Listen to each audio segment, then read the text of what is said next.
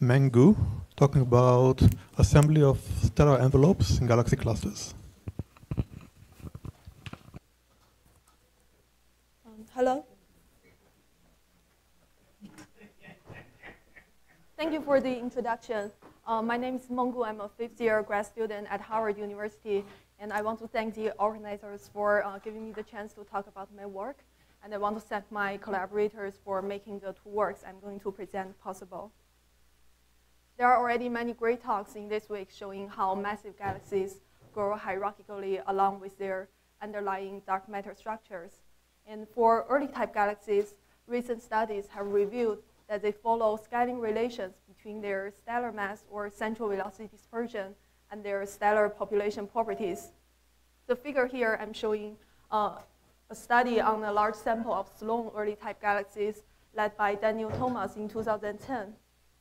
So the figure here compares the relation between the light-weighted stellar age, the alpha to iron ratio, and the central velocity dispersion. Let's focus on the orange contours here, which represents the old red sequence.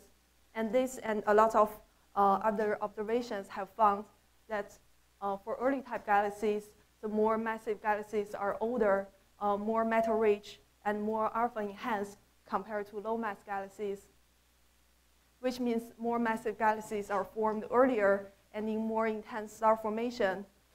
And the building blocks of more massive galaxies would imprint their stellar population information on the outskirts of massive galaxies.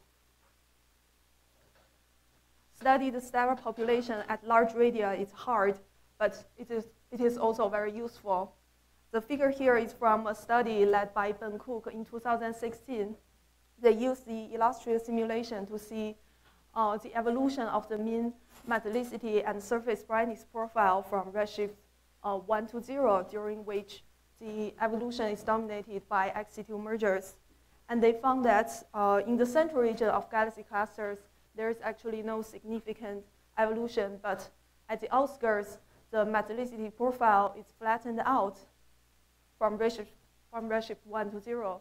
And this tells us that the fossil record at large radii can help us study the assembling history. And with these motivations, I'm going to talk about our works on two galaxy clusters. I'm going to present the stellar population analysis on a special galaxy cluster about 3827. We can see there are 5 nuclear galaxies in the center, and they are involved in a future BCG assembly. We are going to compare the stellar population scaling relation in this special environment against the general early type galaxy sample.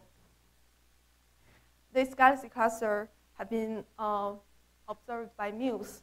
There are 13 early type galaxies in the field of view with enough signal to noise ratio. And for the central 5 galaxies, from their proximity on the sky plane and in the radial velocity space, we can estimate that they are going to merge into a massive BCG in the near future. So we have the chance to directly analyze the building blocks of a prospective BCG. And we study their stellar population within 1 kiloparsec. In order to do that, we use a full spectral absorption line filter, which is designed to model the stellar population with ages older than 1 gigayear and metallicity from -2 to 0.25.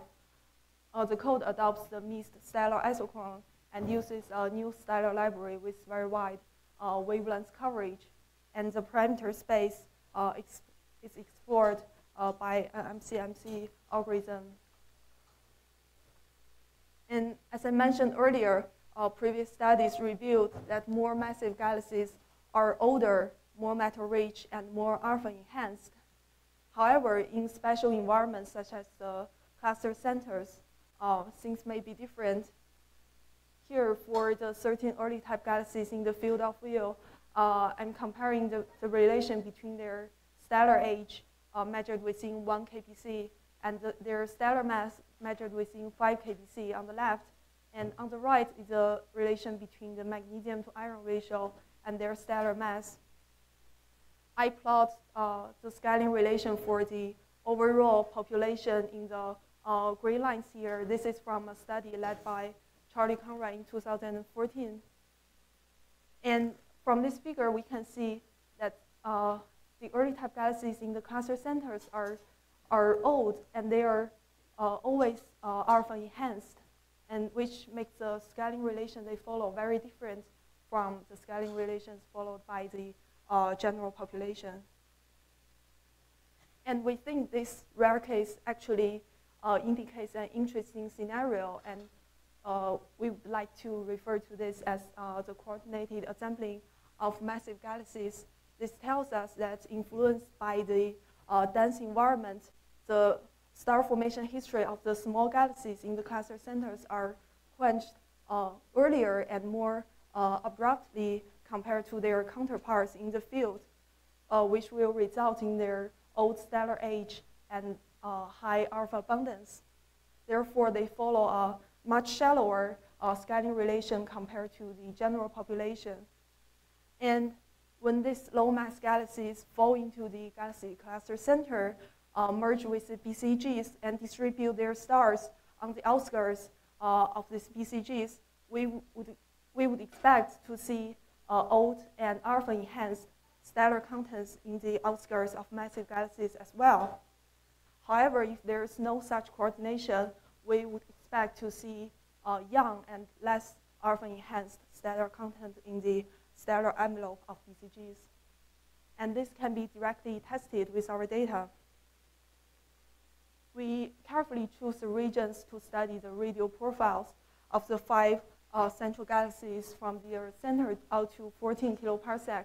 So on the right panel, the white dashed lines indicate the mass of regions, and the solid lines enclose the regions we adopted for the radial profile studies. And from the radial profile of velocity dispersion, we can see that they rise with increasing radii. This could be due to the complex nature of mergers. And as expected for early type galaxies, their stellar metallicity decrease with increasing radii. And more importantly, on the right side, we can see that the stellar age, even at the outskirts of these 5 nuclear galaxies, they're old, and they have flat radial profiles of magnesium to iron ratio. And actually, old and flat age radial profile and flat alpha abundance profile have been observed in other studies as well. And we think they are consistent with the coordinated assembling picture we propose. Next, I'm going to switch to another object, the coma cluster. I'm going to show the stellar population beyond 100 kiloparsec. We use data from the Meng survey. This is already very well introduced in Kevin's talk yesterday. And our data comes from one of the ancillary programs. We call it the Deep Coma program. There are different types of objects in our sample. There are massive early type galaxies. There are dwarf ellipticals. There are 3 UDGs, and their stellar population properties have been summarized into a paper earlier this year. And more importantly, we have 3 intracluster light bundles that locate between 100 to 200 kiloparsec from the BCG center. And this picture shows the locations of these ICL bundles. The color indicates the surface brightness level in G band.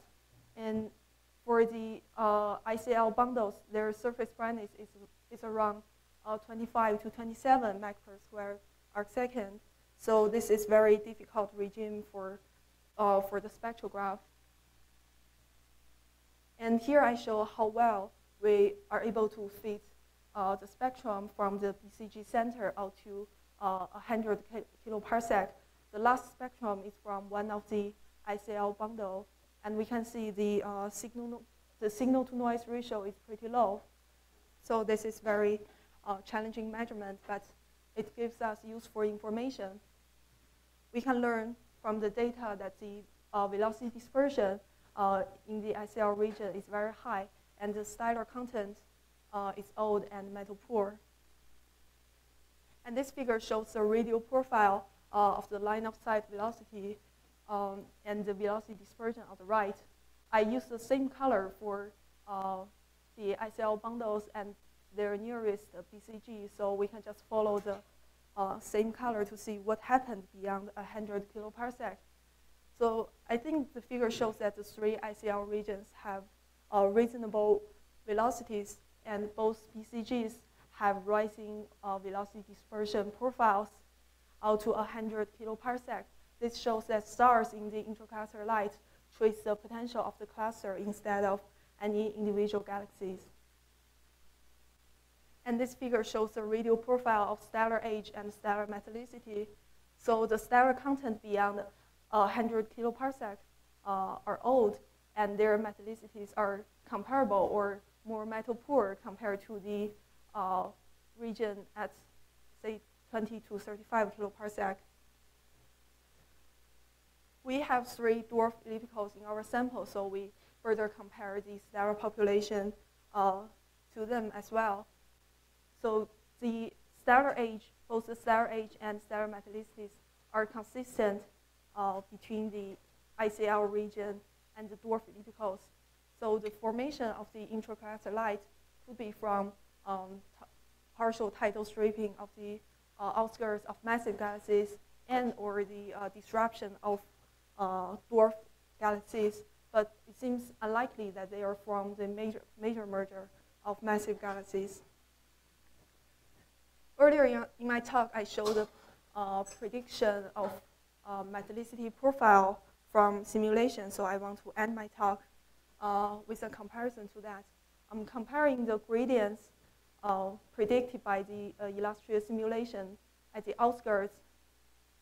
This is from the most massive stellar mass spin at redshift 0. We can see that the 3 ICL data points, they are consistent or even lie above the prediction from simulation.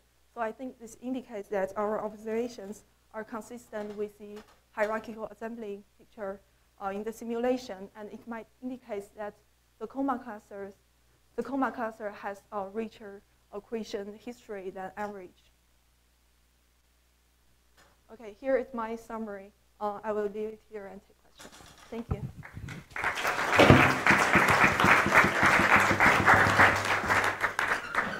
Thank you.